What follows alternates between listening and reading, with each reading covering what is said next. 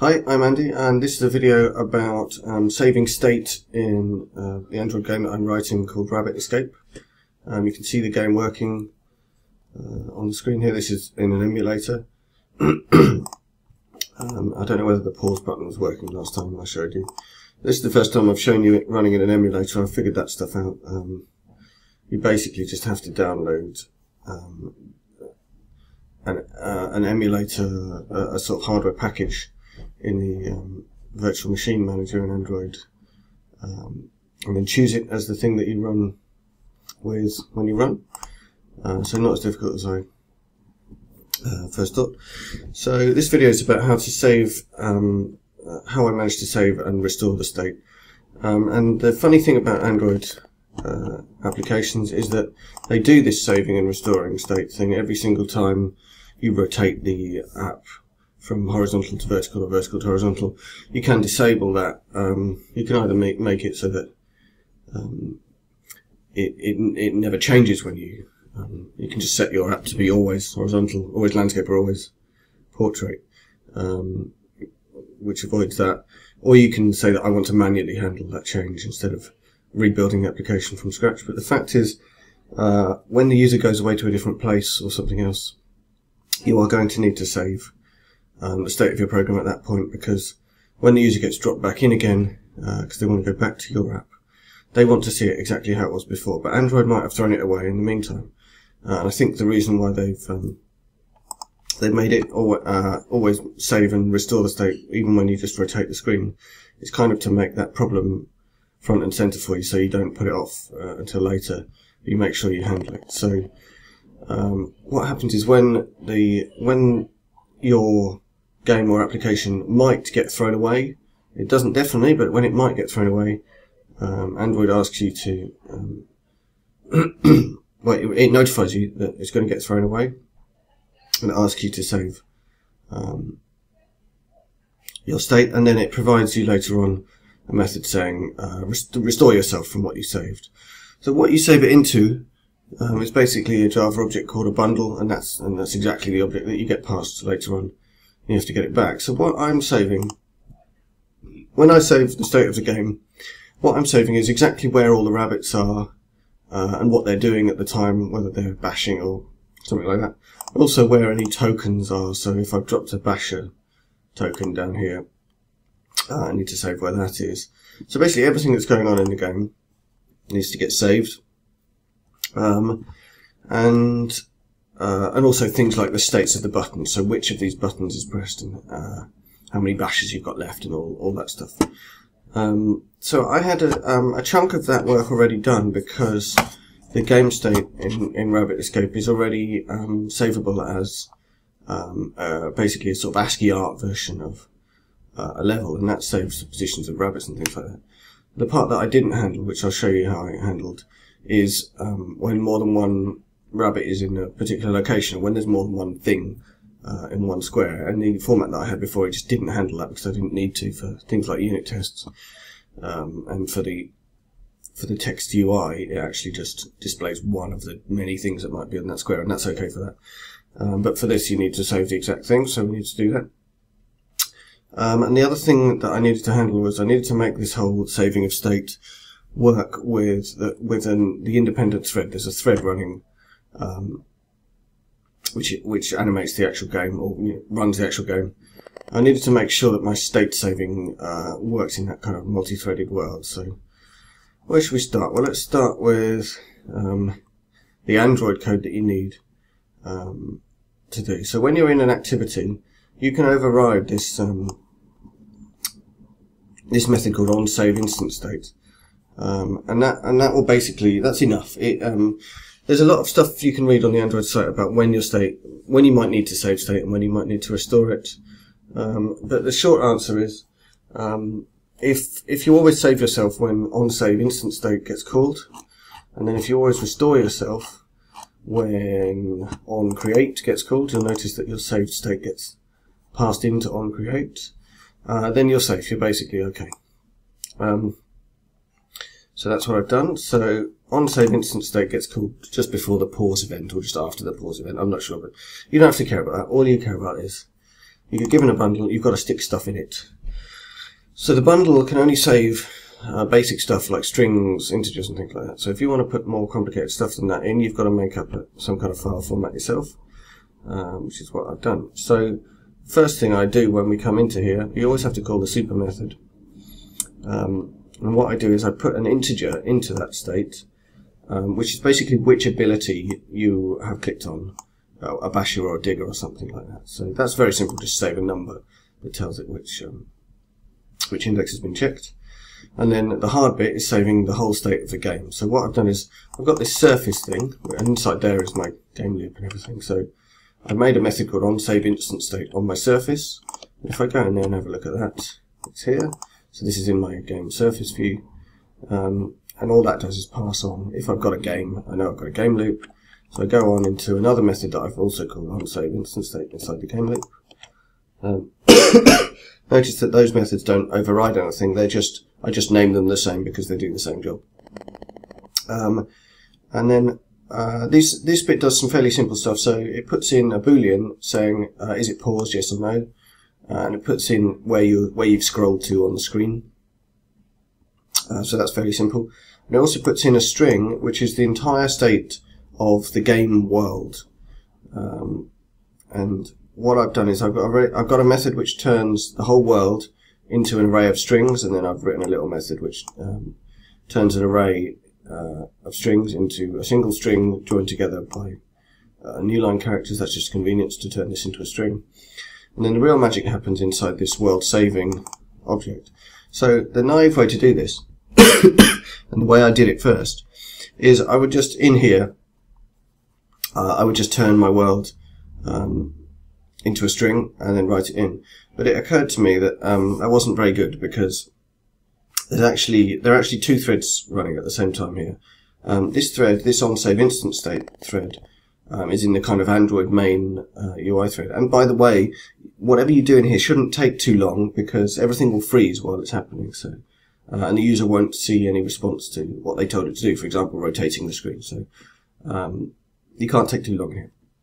Anyway, all this stuff's running in that thread, whereas I've got another thread running, which is my actual game loop. If you're not writing a game, you probably won't have this problem, but if you're writing a game with a separate game loop thread, you do have to worry about this thing. So what I needed to do was make sure that the what I didn't want to happen was that the game loop thread would be changing stuff while I was saving it, so I'd end up with an inconsistent saved state. So what I need to do, the easiest thing to do then, is to get the game loop to actually stop and save the world itself, and then give it back to the other thread. So that's what I've done. So if I go into this wait until saved method, where I am is in this class called world saver, which is basically entirely used for this purpose. And so it's got this wait until saved method. So what that basically does is, first of all, if the game loop's not running, then it just saves the world and returns. But normally what will happen is the game loop is running, and in that case, what we do is we basically ask the game loop to save the world for us. So this request, so save world equals true means please save the world. And then we also have to then send a sort of signal to the other thread. So I'll show you this request save object in a minute, but basically that's a kind of a signal that the game loop can listen to. So I'm just saying speak, which means basically just say that I want you to do something, and because I've set this boolean save world, that thread will wake up and see that that's set and do its job. And then what I have to do then is listen for a signal coming back from the game loop. So I expect the game loop to set this saved world object to be non-null. So while it's still null, I just sit and wait. And what I do is I wait forever. So this listen method on this this is another signal. So there's two signals involved here. There's this thing called request save and this thing called save. So the request save is a signal that we're sending to the other thread, and saved is something we can listen to for that thread signaling back to us. And I'm saying listen 0, which means wait for as long as it takes. Just wait there until the other thread says it's finished. When the other thread is finished, we trust it that it's put something into saved world. So we return that something, and then we just set saved world back to null in case this all happens again, and then return the answer. So we need to explain what this request save and these saved things are, because I've kind of made them up. Hopefully, if I've missed something that Java gives you natively, excuse me, someone will leave a comment telling me how to do this better. What I've done is I've made a little class called Signal, and basically it kind of wraps up all the synchronization that you need to do around this stuff, and catching an interrupted exception and so on. So basically, the speak method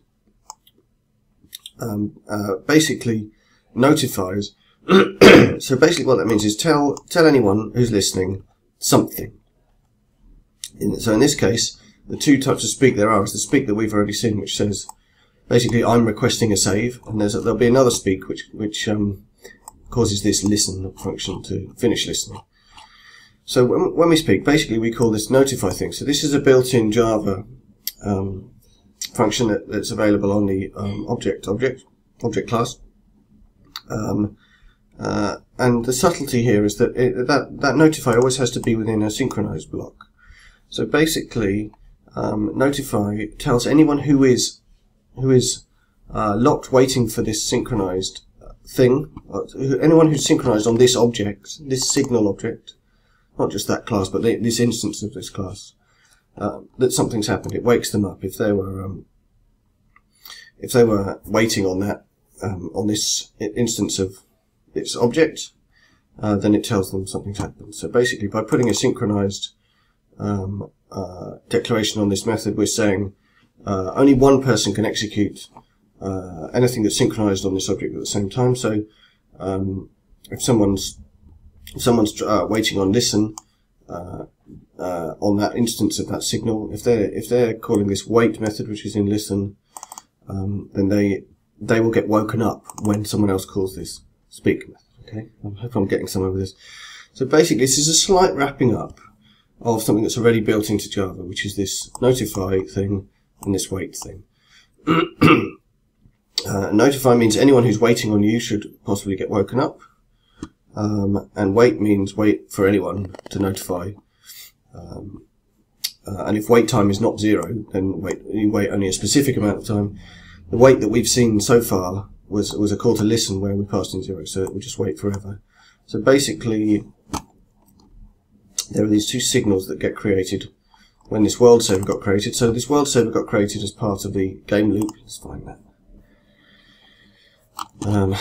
So yeah, if this seems complicated, it's because multi-threading is difficult, and possibly because I'm not explaining it very well. So when you make your Android game loop, you make this world saver object. So there's one world saver object, and when that world saver object gets made, it makes two signal objects. And these signal objects are the things that you can call listen and speak on. So there's one for saying I want a save to happen, and there's one for saying a save has happened. So the one we've seen most of so far is that we request a save to happen.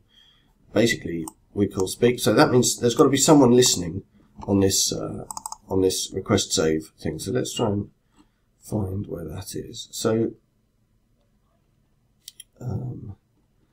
where that happens is in the game loop. So basically, the main game loop now, whenever it waits, instead of just doing a thread.sleep like it used to, let's find where it is. So wait for next frame is one of the places where we wait. It used to say thread.sleep here. Now what it says is wait unless there's a save signal. So basically, let's go into there. What that says is for the amount of time we've told you to wait for this request save signal. Listen in for this request save signal. So normally what will happen is that will wait the amount of time we said, which is something like 100 milliseconds or something like that. But if we got a signal earlier than that, we'll stop immediately and we'll jump straight out. And all we'll do is stop waiting. We won't do anything clever yet. But what we then do is, once we've done a wait unless save signal, we then immediately call check. So every time we call that, we later on call that. And what check does here is it says if we've been told to save the world, then save the world, and then tell someone who's listening that we've saved the world. So that's where the speak bit of the save signal happens. So you'll notice that we call this actually save world thing, but so you might wonder, well, why is that any better than just calling it right the way out where we started? Well, the reason why it's better is because where this check gets called from is inside this wait for next frame, which is inside the real game loop. So when we call check, we come in here and we actually save the world. This is running in the same thread that normally does the game loop. So what that means is that the game isn't happening while this stuff's happening. Nothing's changing in the game that could mess up our saving. So we basically succeeded here in preventing more than one thread working on the same bit of state that we want to be working on by actually doing the saving in the middle of the game loop.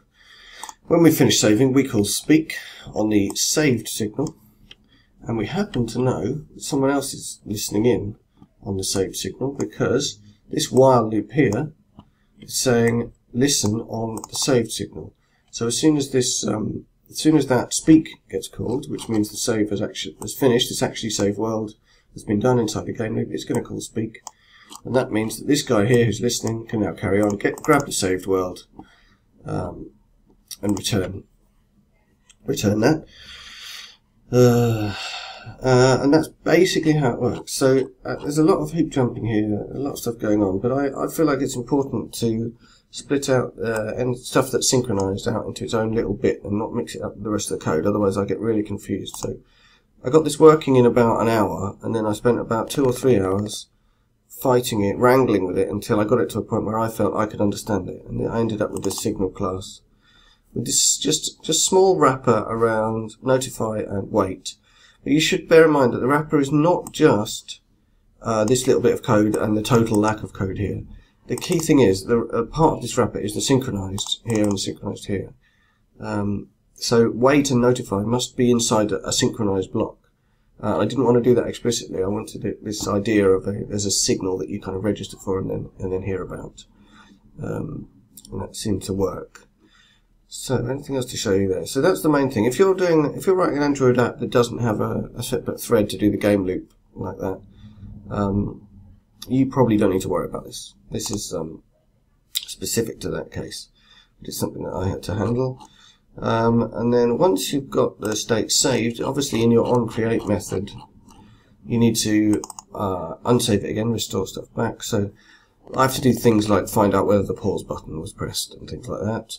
And then the big thing that I have to do is actually make the world. So I make the world out of that string which I saved in, and I've already got this text world manip thing, which you'll have seen if you watched earlier videos, which basically takes a text representation of the world and turns that into a real world, and also does the opposite. So I guess now's a good time to demonstrate to you that this really works. So I can't get the emulator to switch over from being landscape or portrait mode. I'm sure someone could tell me how, but let's do it on the real phone. So here you can see a little rabbit. Hang on, let me get that one. You can just about see there a little rabbit walking back and forth. And then when I turn him the right way up, you can see the screen just flipped there. And now we're in portrait mode. If I get it right, you can see him walking around. I think I've pressed the pause button there. Or maybe he was paused all along. So you can see he's walking around, and if I flip it back again, he's still walking, and he reappeared in the same place in the map that it was in before. The paused or not paused state got preserved, which ability you clicked on got preserved, and so on. So it really is working. It took a lot of wrangling, and I guess what particularly took wrangling was the thread stuff. I find threads terribly confusing. So I've shown you the multi-threading stuff, which to me I think is probably the hardest bit of what I've done. The other bit I wanted to show you, hopefully this will be a shorter video than the other ones have been, is I wanted to show you the changes I made to actually saving the thread state. I also had to do one other little bit, which was that I had to make the changes to the world part a little bit more robust. So the thing is, when you press buttons all over the UI to add drop tokens into the world or anything else that you might do in later versions, I have this concept of the ability to change the world. but what I didn't have was a sort of undo for that. I didn't need it before. But what I decided to do when I'm going to save the world is, rather than applying any changes that are kind of pending, I would just undo them. The reason for that is you're kind of halfway through a time step at the point when you get asked to pause. So I didn't want to apply what changes had already been given to me at the wrong time, and then I'd have to restore again, and it would have been restored at the time step before when it should. So I figured the best thing to do was just undo whatever's happened. Hopefully not much has happened in that one time step. And you're rotating the screen, so you probably didn't mean to do it anyway. Or coming in from some other application. So it seems unlikely that you would mind too much if that one thing that you've done, hopefully only one thing that you've done, gets reverted. It makes life a lot simpler for me, because otherwise I'd have to kind of remember it and apply it in the next time step, which is just complicated. So I made them undoable. So basically, this is a test for me adding some changes in and then reverting them and checking that the world ends up how it should be, how it was before, even though I made all these changes. Some of these changes happen immediately. So the number of tokens you've got in the world immediately changes when we say add token, but the actual token doesn't appear until the next time step. So I needed to basically, the best thing to do was undo what you'd done. So again, this is all quite theoretical, because you might think it doesn't matter too much if I forget this one little bit of state, but there would be some subtle bugs where you had one less basher because you rotated the screen immediately after you bashed, unless I did this stuff properly. So I made this revert method on there. I made all this stuff synchronized so that you can't simultaneously revert it and also be adding a block. That would be really bad. So we revert the changes just before we save the state. That seems to work. The other things I needed to do is I needed to make sure that my multi-threading code on this state change thing was genuinely synchronizing so that things couldn't clash with each other. So what I did, I always said you don't need to use threads in tests, but my choice was between adding some kind of artificial pauses. Oh, it's still in two threads. Basically, what I wanted to check here was that my multi-threading code could handle lots of things happening at the same time. And so I had to write a little test that actually does a lot of things at the same time. I couldn't think of a good way to test it. So I'm kind of eating my words a bit about how to test multi-threaded code. So please get in touch if you know a better way. Anyway, what I've done is made two threads which are based on this add tokens object. What add tokens does is does 100 things, which just add a token in a particular position in the world. And then I launch another thread with a step-a-lot object. And what step-a-lot does is steps the world. So as you can see, a lot of adding token, a lot of also stepping the world happen at the same time. Both those things use this changes object. And so I have to make sure that the changes object is properly synchronized, otherwise you'll get errors. So I wrote this test when I changed the implementation from using synchronized containers to the actual changes object itself being synchronized on the outside, which I needed in order to make revert work properly. Because you no longer just got clashes between people using individual containers, but actually revert shouldn't clash with any of the operations. So I needed synchronization at a higher level. Run all those threads, wait until T1 and T2 have stopped, and then step-a-lot doesn't ever stop until you tell it to. So once threads 1 and 2 have finished, tell thread 3 to stop, and then wait for it really to stop. Make another step to make sure everything's been applied, and then check that all the things in thread 1 and thread 2 have actually happened. So that's that test. This is the reverting changes test. And the other bit I wanted to show you was that previously my world, the ability to save a world didn't include overlapping things, as I said earlier. So this is a little test for the situation where things are overlapping. So basically, when there's two things in a square, what I've decided to do is, instead of putting an R there or a J to mean there's a rabbit facing right or facing left, what I've done is whenever there's more than one thing, I put a star there, and then I've allowed you later on to say what the star was, and it just takes these stars in order. So that first star up here is actually an R and a J on top of each other, and the next star here is a B and an I on top of each other, and the next star here is a backslash, which you have to write horribly in Java, followed by a D, on top of each other, and then the last star is a / and a D. And all this test does is checks that gets round tripped through the saving and loading mechanism. I've got a few other tests here, like you've got when you've got overlapping stuff and you've got metadata, that all gets saved nicely. What else?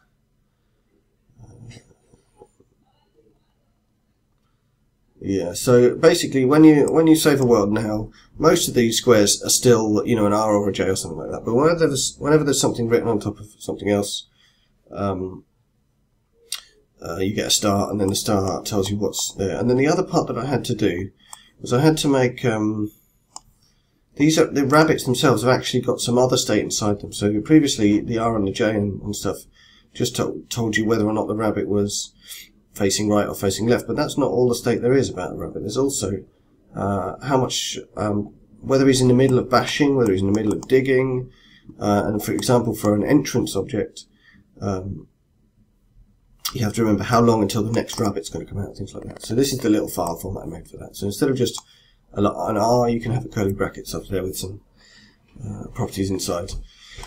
So basically what I'm saying is it turned out that the state that I was saving wasn't a complete representation of the world under all circumstances.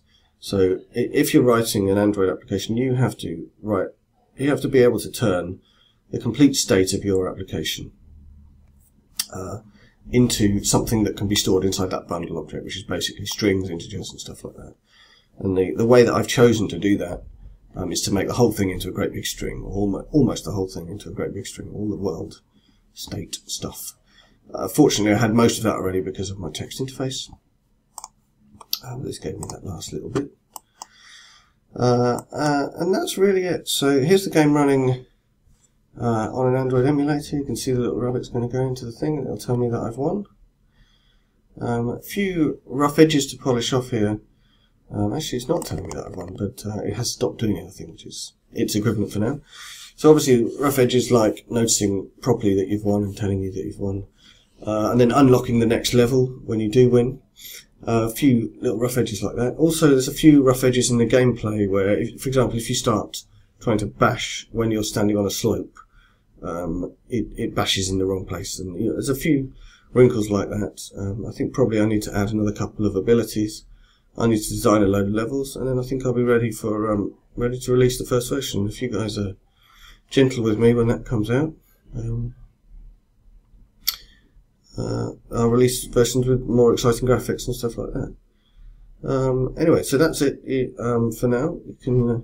You've got to be able to save the whole state of your whole application when you write an Android game, and you've got to make sure that if you're running multiple threads, you deal with that nicely so that the thing you're saving doesn't change under you while you're saving it.